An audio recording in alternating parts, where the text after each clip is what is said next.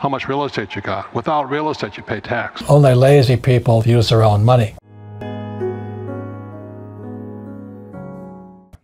McDonald's is in the real estate business, so they sell hamburgers, but they buy real estate, so they pay no taxes. That's why they're poor.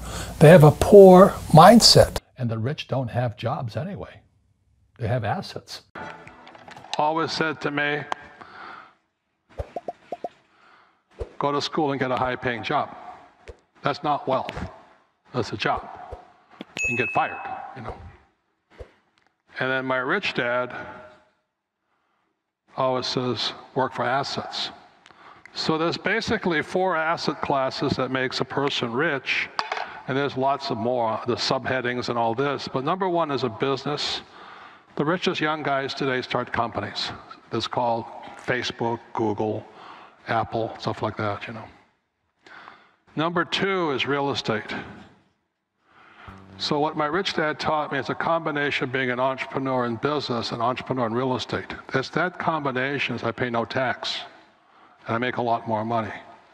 Okay, so a lot of guys say, well, I have a business. I say, well, how much real estate you got? Without real estate, you pay tax. That's the problem.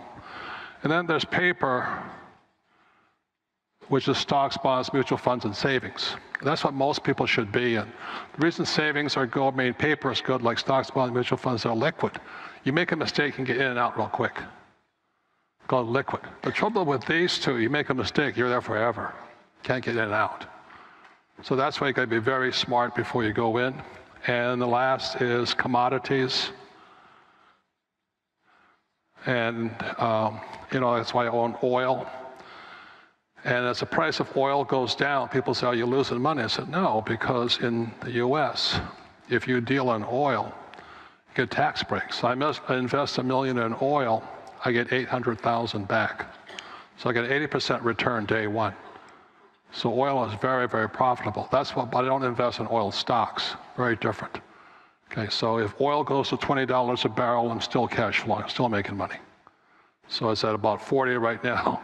Hope it doesn't go too much farther, but I still make money, okay? And the #1 expense for most people is taxes. And yet we don't even see it. Isn't that weird? You walk around and you look at the paycheck and say, that doesn't seem right. And you don't realize that the government's got a huge hand in your pocket and you are doing nothing to minimize that. Again, Correct. This is what's very different about the rich and the poor. Well, the reason the rich don't work for money is #1 expense is tax. See, there's 3 kinds of income: earned, portfolio, passive. So earned income is if I get a job, that's earned income. If I'm a doctor or a programmer, that's earned income because I'm working for it. If I buy, let's say, Apple for $10 and I sell it for 20, that's portfolio income, capital gains. Yeah. But passive income, which is cash flow, is never taxed. So it's not, and so these guys are screaming right now in America, tax the rich. I said, good luck. Because most of the guys complaining, they don't know there's 3 kinds of income. And the rich don't have jobs anyway. They have assets. And so the average schmo out there, poor guy, you know, sent the kid to school. They don't learn this. So that's why in Fake, as you were talking about it, there's a newspaper article about Jared Kushner. Yeah. And he explains how the Trumps and the Kushners don't pay taxes and make millions of dollars. And the reporter couldn't understand him because they're not, our schools will never teach you that 3 types of income. And they judged him and say they're wrong and it's cheating. And we see that over and over again. Amazon not paying taxes. What do you say to people when they come up to you and say, Robert, it's not fair. It's not fair they're not paying taxes? Well, there's always 3 sides to a coin, you know, heads, tails, and the edge. You know, so which side of the coin are you on? From my side, it's fair. But this is the difference. Everybody can do the same thing I do because the tax laws are for everybody. You know, we don't say, well, the tax laws are only for the rich. No, the tax laws are for everybody to use if you have the right financial education. And the reason I'm an advocate of financial education, without that education, you have to pay taxes. You see, very few people will buy what I do, make $1 million and pay 0 tax. That takes, and my rich dad taught me that playing Monopoly. That's how it started, you know, 4 greenhouses, 1 red hotel. Or the McDonald's formula. I write about it here. McDonald's, Ray Kroc. Yeah. McDonald's is in the real estate business. So they sell hamburgers, but they buy real estate, so they pay no taxes. You know, this guy Bezos, well, he's $16 billion. How much tax did they pay on that $16 billion? Zero. And that's all legal. Anyone can do it. Everybody can do it. But most people lack the education. Correct. So Jared learned about money when he was a kid by watching his father, by watching these people invest in real estate, and said, wow, not only do you get to make the money, you get to keep the money. That's a big problem a lot of people don't understand. Look how much money I made, but how much did you keep? Because that could be half. How much tax did you pay? Right, what tax did you pay? And so you always say, this is the law. The law is true for every citizen. You can do it, but most people just don't do it. Sometimes, like you said, they don't have the education, because you need to have a plan if you're going to go do risky things. Well, it's not risky. I mean, to me, what's risky is having a job and paying taxes. Yeah. Let me say this. Taxes are incentives. The reason I get tax breaks for real estate is because I provide housing. I get tax breaks for providing jobs. I get tax breaks for providing oil. And I get tax breaks for providing food. But most people see me as a crook. I'm not. The U.S. government wants me to provide housing, wants me to provide jobs, wants me to borrow money, because that's how money is created, through debt, and provide oil and food. I get huge tax breaks. Everybody can do the same thing if they had the financial education to do it. If people understood the tax code, we'd be more prosperous. Isn't that crazy? Yeah. Right? Because more people would be entrepreneurial. Correct. And creating things that would help the economy, starting jobs, creating jobs, starting companies. You know, we got starvation all over the world. Just provide food. You provide food, the government gives you tax breaks. One is investing. Invest in what you love. I love business. I love real estate. I mean, I really love it. I own this building here. And I love gold and silver. So I invest in what I love. Mm-hmm.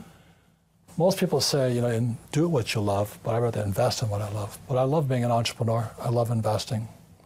It's like Shark Tank to me. I'm always looking at new businesses, new deals. It's just a game like this. Mm-hmm. You know, when you look at the financial statement, that's like your scorecard. It's like your golf scorecard is your financial statement. But as you know, our schools teach us nothing about financial statements. A long time ago, when we first started Millennial Money, you know, I made my usual wise-ass remark, only lazy people use their own money. And that's because I have spent much of my life raising capital. You know, today you have crowdfunding and all that stuff. But the reason I had to learn to raise money was because I had no money. And so if you read Rich Dad, Poor Dad, in there, my rich dad always said, never say, I can't afford it. And it was my rich dad and many of my teachers subsequent to that. Mm-hmm. They said, lazy people always say, I can't afford it. I don't have the money. That's why they're poor. They have a poor mindset. So instead of figuring out how to raise money, it's just really easy to be a loser. And I call it losers. It pisses them off. Because we all have the power, if we wanted to not be poor if we learned how to raise money. So I hear, you know, and the reason I get upset, I still get hot like this. My poor dad, my PhD father, he always said to me, he says, you know, I'd be a rich man if I didn't have you kids. And I said, well, you know, Dad, it's not my fault you had kids. You know, I mean, you know, I just can't afford it because I have kids. And the more he said that, the angrier I got. Mm-hmm. So when I met my rich dad at age 9, you know, he says, well, that's why your old man's poor, because he's lazy. He thinks his PhD is going to carry him. He says, everybody can say, I don't have money, I can't afford it. He says, that's why he's poor. He's lazy. But my father kept going back to school, you know, Stanford, University of Chicago, Northwestern. He never learned any of this stuff. They still don't know it because most teachers want a paycheck, pension, and tenure. They want job security. You know, over my lifetime, I've raised hundreds of millions of dollars. And it's because I didn't have money as a young person that I learned how to raise capital. And it's really quite simple. You have to find an asset that's worth more than me. You know, if they can't invest in me because that's called slavery. You know, buy me, you know. So what I do is, you know, when I started off, I write about it in Fake. I started off looking for this one little piece of real estate. I found an excuse, you know, this 1-bedroom, 1-bath condominium on the beach in Maui. And I found an excuse for people to give me the money. All I had to do is assure them I'd pay them back. So my first deal was an infinite return deal. I had no money in the deal because it was 100% debt. It was an $18,000 condo. You can't touch them for that much anymore, but the economy was bad. So I buy this $18,000 condo. The guy wanted 10% down. You know, you don't need higher math. 10% of 18,000 is how much, sports fans? $1,800. I could have used my money. I had the money, but that would be too easy. Robert tells us lazy people use their own money. Let's find out exactly what he means by this. Only lazy people use their own money. And that's what really pissed off a lot of people out there. Because, you calling me lazy? I said, yes, I am. Because you're the same type of person who will say, I can't afford it. I can't do that. That's the problem. It's up here. It's the real estate between this ear and that ear. I can't do that. Most of my family say, well, I can't afford it. My father taught him to say that. My mother taught him to say that. My rich dads would never say that. Let me ask you this question. You know, you work for the Rich Dad Company. How much of my money is in this company? Zero. Zero.